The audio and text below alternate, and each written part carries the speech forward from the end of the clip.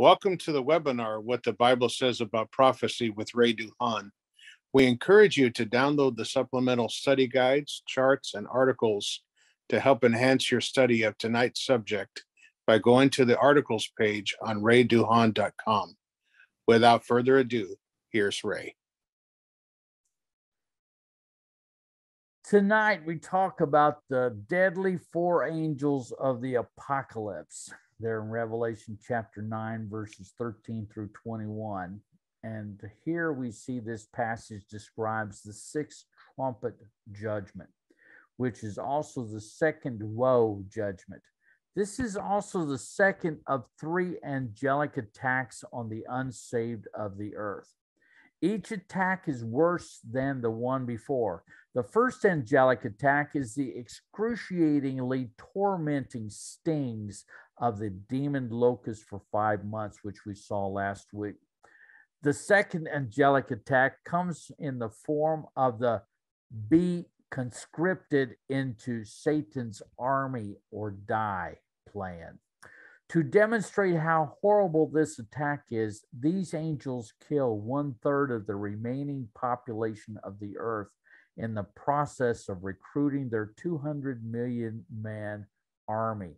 The final angelic attack we will see in chapter 11 of Revelation and is the most horrific attack upon unrepentant mankind of all, because it removes all hope of survival from the remaining inhabitants of the earth and leaves a certain dread of pending doom about to happen. So let's take a look this evening with the cry from the altar to carry out judgment. The voice in verse 13 comes from the altar of sacrifice in heaven, under which the souls of the murdered saints are praying for vengeance. Read it with me.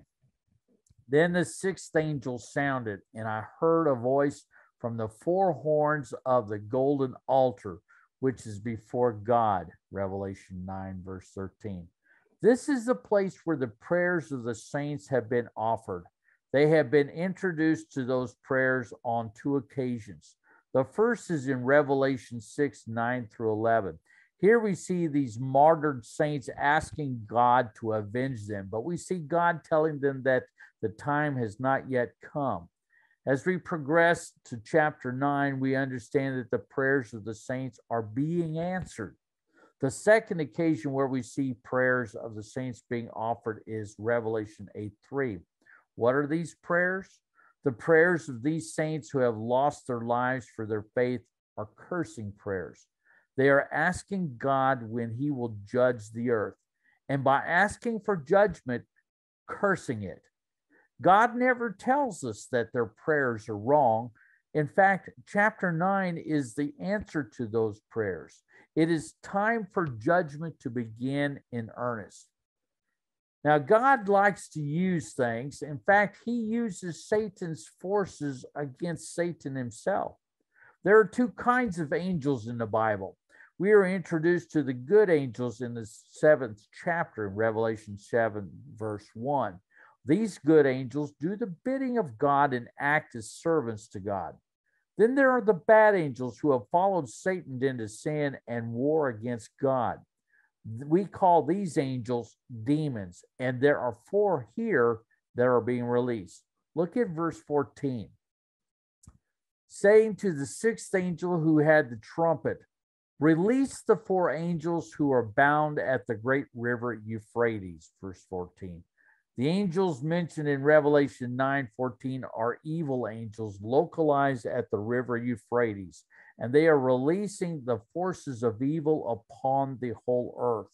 There is no record in the Bible of any good angels ever being bound or restrained. Dr. John Walvoord writes this: the 4 angels bound in the Euphrates River are evil angels who are loosed on the occasion of the sounding of the 6th trumpet in order to execute this judgment.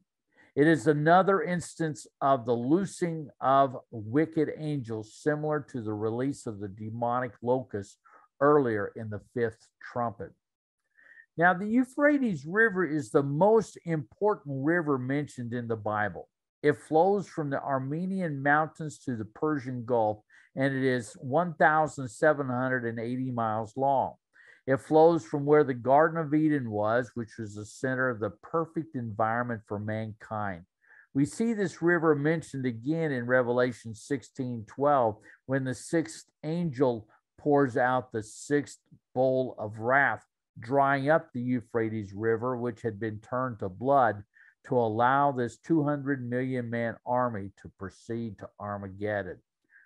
Now, the Babylon of old is also right there between the two rivers, the Tigris and the Euphrates, where they both come together about where the third ball of chain is, about in that location. And that's where the old city of Babylon used to be, and the Tower of Babel before that, and a lot of speculation about the Babylon of Revelation 17 and 18 being resurrected there. That is to be determined. Well, the precise time of judgment is the focus of this verse here. The angels are loosed and they are to do something special. Look at verse 15. And the four angels who had been prepared for the hour and day and month and year were released, so they would kill a third of mankind. Now, we just read a third of mankind is killed.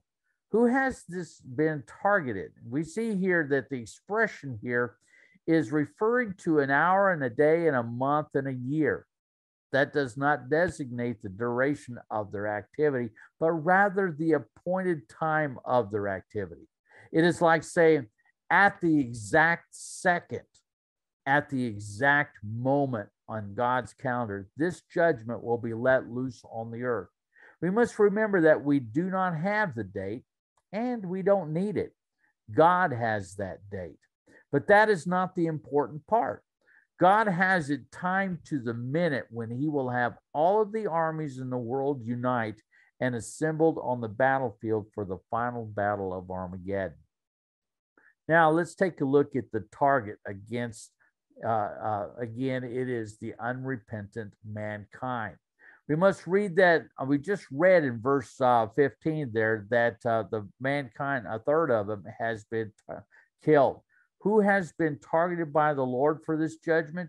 Does this include everybody, including Christians? Now, we could assume that, but we would be wrong. Again, the rules of proper interpretation give us the answers. Rule number 2 says, don't take it out of context. Revelation 9:15 says that it is a third of mankind.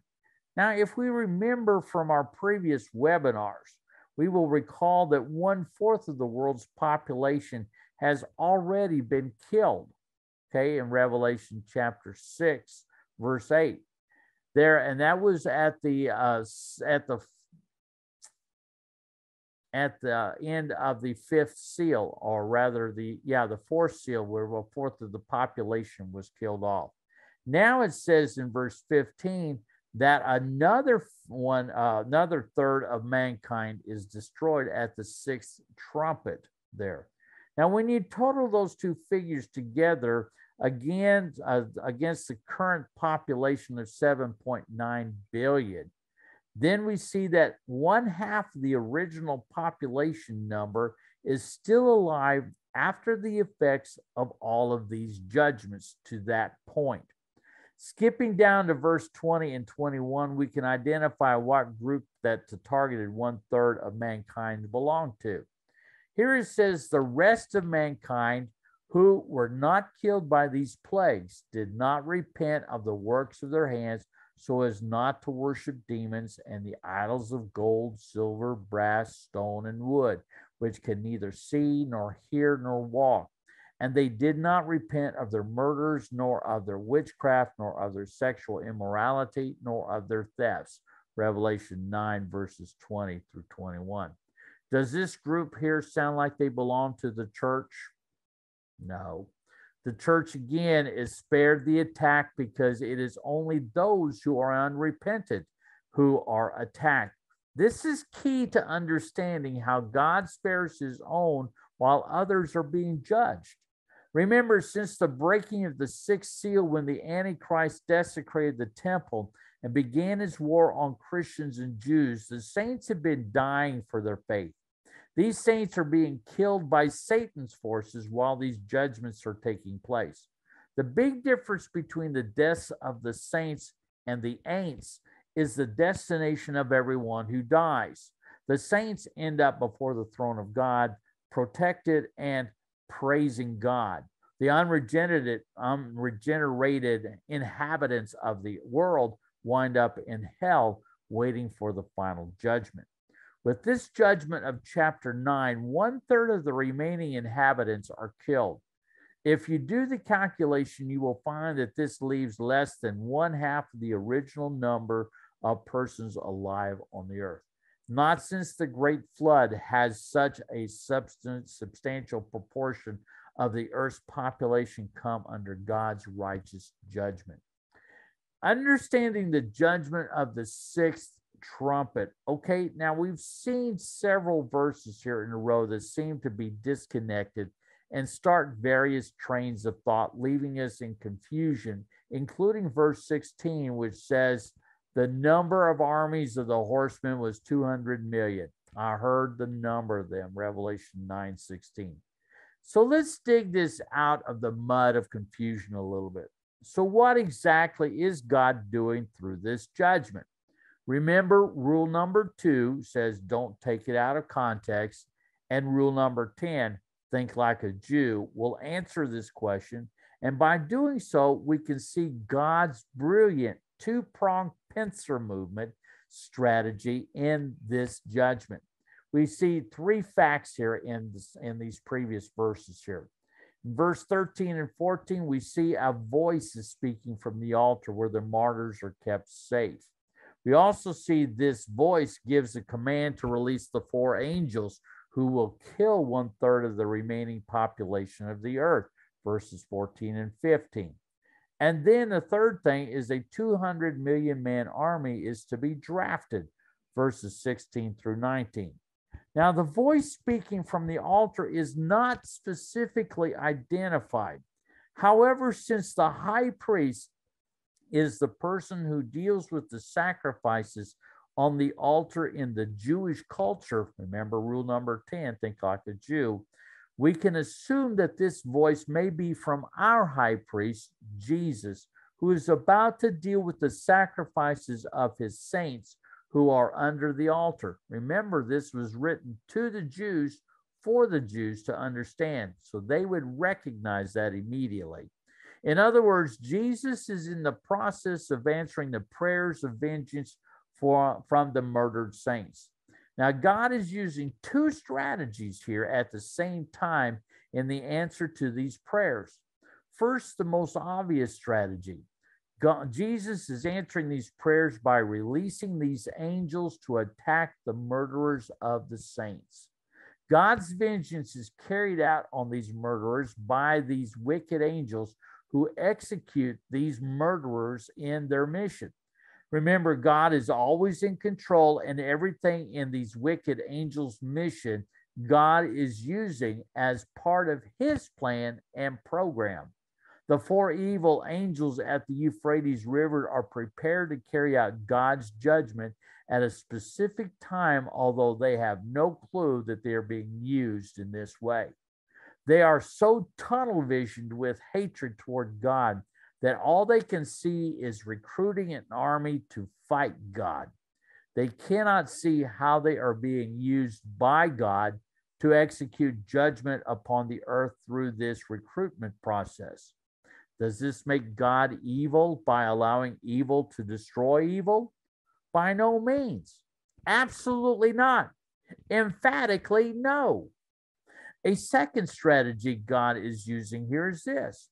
By releasing these angels, God is effectively slowing down and even stopping the further murderers of his saints by sending these evil angels to recruit this 200 million man army from among the murderers of his saints. Those who refuse to be conscripted or drafted into this massive army are killed by these evil angels. which is the vengeance part of the answer to prayers. With the evil mankind forced to focus on their choice of being required to fight in this army or die, they don't have time to continue their war on the church. So they stop. Why? Because they are now focused on themselves with this problem of being recruited into this massive army. Thus, we see God's pincer movement of vengeance on one side and stopping the further loss of saints on the other side. What about the remaining murderers that are left alive? Those murderers who have been shanghaied into the massive army will see their end at the Battle of Armageddon. Mission is completed. Brilliant. These angels have been given the precise hour, the day, the month, and the year for them to begin their join the army or die campaign, where they destroy 1/3 of the earth's remaining population while they build this mega army. Just out of curiosity, researching the current number of all the armies of all of the countries worldwide, according to Google, the total came to 27,671,000 personnel as of 2019 from, quote, officially recognized sources, which means that they aren't going to reveal the total military strength of each country for their national security reasons. Even if this number is accurate, this is why these angels are released at this point in time, because it will take all of that time for them to assemble all of these armies and recruit, or rather conscript, or Shanghai, if you want to call it that, another 172,329,000 people to reach that 200 million mark that they are to assemble to bring to war against God. Now, let's add a little extra spice to the mix with some speculation. Just like in John 6, where Jesus fed the 5,000, the scripture said he fed 5,000 men, not counting the women and children. So conservatively, he fed anywhere from 15 to 20,000 people, as most scholars point out. Looking at this passage once again, it says the armies of the horsemen was 200 million. Interesting. This term horsemen means cavalry. In today's cavalry, that means tanks. And in each M1A Abrams tank in the U.S. military, there is a crew of 4, the commander, the gunner, the loader, and the driver. You could easily say that just the tank crews would be 200 million or 50 million tanks, not counting infantry, air support, ground support, naval support, and command as the modern army is today. Thus, everyone who can be drafted, conscripted, shanghaied, or forced into service is there whether they want to be or not. Who knows the total number if that's just the number of the cavalry? Now, in Revelation 16:12, it says this: the sixth angel poured out his bowl on the great river, the Euphrates, and its water was dried up, so that the way would be prepared for the kings from the east. Now, this verse, it is my assumption that the vast majority of this tremendous army of 200 million is from the east. Most of the people who hate the Jews already are on the east side of the Euphrates River. So that is where most of them would come from, although these angels are conscripting or drafting people involuntarily all over the world into their massive army. Does this denote China and her confederate nations? Yes. And Russia and Iran, Korea, and every other country in the world, including the United States. Could the Chinese or anyone assemble such a massive army? Again, yes. But we are looking from a human point of view. Remember, it is these four wicked angels who have been given charge of this operation. And with the brutality of this conscripting and the anger fueled against God, these angels will have no problem mustering 200 million men. Another fact to consider: the church has been underground for years in most of these countries east of the Euphrates River because it is illegal to become a Christian in these countries, and the persecution of the church is constantly going on there even today. If this army were assembled in China, could such a number of troops be moved across the continent to the arena of battle?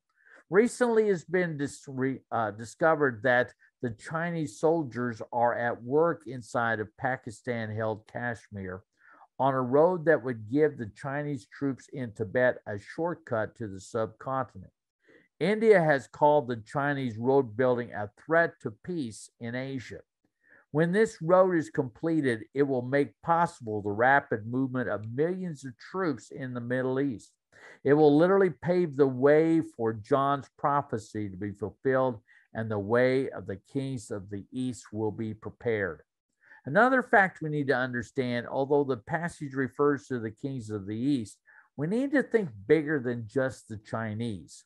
We need to think worldwide, including the US, Europe, Africa, South and Central America, Australia, but especially the Muslim nations of the Middle East as we know them today. There are over 1.5 billion, with a B, Muslims in the world today, most of which inhabit the lands east of the Euphrates River. Also remember, when Jesus was visited by the wise men from the east, the portion of the world they came from was around Basra in Iraq, Susa, which was the capital of Persia, and encompasses Iraq, Iran, Afghanistan, Pakistan, and several other Middle Eastern countries through there. They will definitely be included in that mega army. Now, let's take a look at what is describing the weapons of war there in verses 17 through 19. It says this: "And this is how I saw in my vision of the horses and those who sat on them. The riders had breastplates the color of fire, of hyacinth, and of brimstone, and the heads of the horses are like the heads of lions, and out of their mouths came fire and smoke and brimstone. A third of mankind was killed by these three plagues, by the fire, the smoke, and the brimstone which came out of the mouths." Notice he's talking about the plagues are the fire, the smoke, and the brimstone. That's what he's talking to about when he refers to those three plagues. So, and then he says in verse 19, "For the power of the horses is in their mouths and in their tails, for their tails are like serpents and have heads, and with them they do harm." Revelation 9:17 through 19. Since nothing in John's day was known about our modern weapons, John could have used only terms that would be symbolic. These warriors are declared to have breastplates of fire and of jacinth, which is reddish orange in color, and brimstone, which is also sulfur. The heads of the horses are compared to heads of lions, out of whose mouths fire, smoke, and brimstone issue. The 19th verse says that the power is in their mouths and in their tails. Their tails are said to be like serpents, and even the tails have heads with which they can hurt men. Note that the terms lions, horses, and serpents all speak of deadly force. Verse 18 adds the dimensions of fire, smoke, and brimstone, which would also fit into the modern description of warfare. Remember, they didn't even have gunpowder back in those days, which contains sulfur, and when fired, also produces smoke. They had no concept of napalm or even nuclear warfare, which could easily kill 1/3 of the world's population. How would you describe a battalion of tanks and an artillery battalion to the first century mind? Both of these would produce destruction from the mouth and from the tail. Remember, they tow artillery or cannons behind trucks backwards. Verse 18 says, it is with these weapons that a third of the population is killed. Understand that the source from which these four angels came, which gathered this massive army, is the Euphrates River. It would not be hard to understand why evil had a power source there. W.A. Criswell wrote this in his book, Expository Sermons on Revelation. He says this: it was the place where sin was first known, where misery first began, where the first lie was told, where the first murder was committed, where the first grave was dug. The Euphrates River was the scene of the rise of Israel's greatest and most oppressive enemies. The Euphrates River was the scene of the two great apostasies before and after the flood. The Euphrates River was the scene of the long years in which the children of Israel dragged out their wearisome days of their captivity.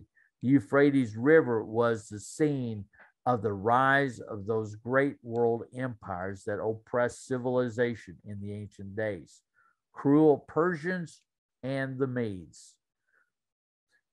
Well, what is the reaction of the judged? After reading such an awful judgment upon the earth, one would think that anyone who went through this judgment and escaped this murderous draft and escaped with their lives would fall down before God with repentance and pleas of mercy. But their hearts are hardened, and they respond to the judgment of God with added rebellion. Look at how Revelation 9:20 and 21 describes them again. These are the people that this judgment falls on, not the church. The rest of mankind who were not killed by these plagues did not repent of the works of their hands, so as not to worship demons and the idols of gold, silver, brass, stone, and wood, which can neither see nor hear nor walk. And they did not repent of their murders, nor of their witchcraft, nor of their sexual immorality, nor of their thefts. Revelation 9:20 and 21. Well, let's take a look at this and dissect this a little bit. Their worship. These hardened pagans are worshiping materialism, the works of their own hands, idols of money, jewelry, and possessions. Note the descending value of the gods they serve: gold, silver, brass, stone, and wood. Since demon worship goes hand in hand with idolatry, it is no surprise to see people worshiping devils. There may be much religion practiced at this time, but it will be false religion.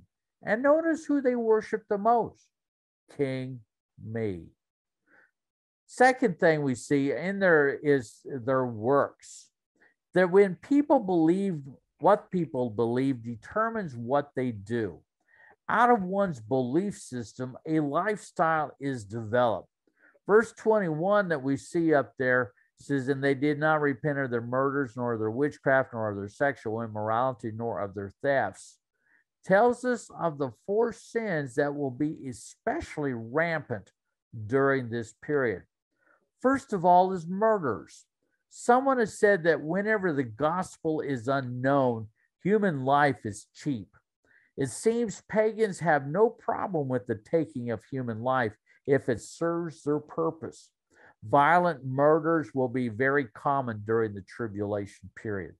Over a century ago, J.A. Seiss, the author of The Apocalypse, predicted on the basis of Revelation 9:21 that capital punishment would have been largely abolished by the time of the tribulation.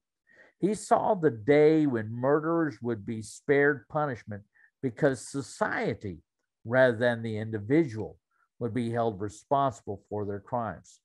How true that is today. Second one is sorceries or witchcraft.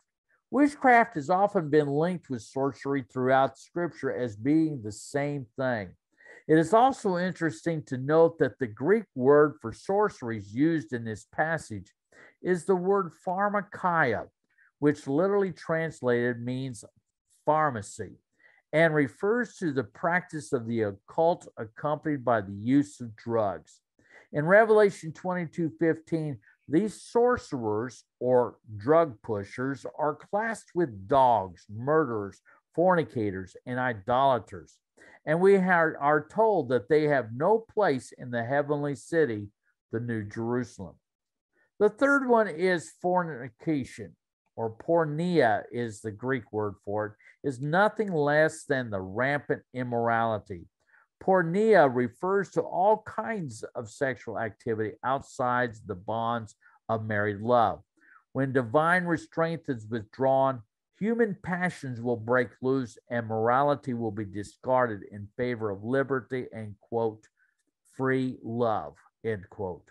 Most of the world today look at it as something biological and having no consequences because they can erase their consequences with abortions, since they have been taught that we are nothing more than animals acting out animal instincts, and abortion is just removing a lump of flesh like a tumor. The consequences of listening to these lies of Satan is more death, physical and spiritual, of the individual and of the nation. And the fourth thing on that list there is thefts. With all laws relaxed and the mutual respect for each other's rights almost gone, greed will be the great motivator as those who survive the war try to prey on each other. This will no doubt include burglaries and armed robberies, as well as embezzlement and fraud. We have already seen that happen on a mass scale in the 2020 riots, where police law and the protection were removed from certain parts of the country, and the looters were never punished. Well, let's take a look at the conclusion. Final thought about sin's effect on mankind. It is a solemn thing to realize that even judgment like that which we have just described will have no effect on hardened, unregenerated man. Twice we are told that those who experience the wrath of God do not repent. Why? Because first of all, sin paralyzes a person. Man without God is hardened because of his rebellion against God. Only the gospel through the working of the Holy Spirit can change that heart of stone and turn it into a heart of flesh. Sin paralyzes a person. It makes it impossible for one to respond to the grace of God. To those who do not respond, God sends a great delusion. We also see that sin hardens a person's heart. The more we sin, the more calloused our conscience gets towards sin, to where we don't care anymore. When we experience total apathy, which is, by the way, the opposite of love, we are like that lump of clay that has been hardened and it becomes useless and will be crushed and thrown away. Third thing is, once we experience then rejecting grace, God sends a delusion to prevent repentance again. We see this in 2 Thessalonians chapter 2, where he sends that to the church who becomes apostate, and he hardens their hearts so that they cannot return back to God. God sends a delusion, or a spirit of delusion, to keep a hardened heart from repenting, like he did to Pharaoh. Once sin reaches a certain point, God will cause a person to not be able to repent so that he can reap the full harvest of his sin. Don't expect God to keep forgiving you repeatedly for sins you have no intention of stopping. And the fourth thing there, good news. We like to end it on good news. The next trumpet call brings us home and locks in everyone's destination. The Christian has nothing to fear from these judgments, since the Christian is protected from God's wrath. The good news is that God loves you and offers you eternal life. Now is the decision time. Today is the day of your salvation. You can either choose Christ and follow him as Lord, or face him as judge. Our prayer is that you choose him and live. But don't wait until it's too late to make that choice. You will not like it if he has to choose for you. You have seen the judgments to come, except the last one, which takes away all hope from mankind and dooms unrepentant man to an eternity in hell. The better news is that the next trumpet blast announces his coming to bring his bride home and locks everyone's destination, for good or for bad. Father, we pray that today that we will have our hearts tuned to you, that we can be like the people on the day of Pentecost, to have our hearts pricked to where we say, men and brethren, what must we do to be saved? And Father, we pray that you will turn and have us to get closer to you, to obey you, and to follow you. And as we follow you, we draw closer to you every day, knowing that our faith in you is what's going to bring us home, and our trust in you will be fulfilled in Jesus Christ. Father, we pray that today that you will use us to continue to be your ambassadors until you come. In Jesus' name we pray. Amen.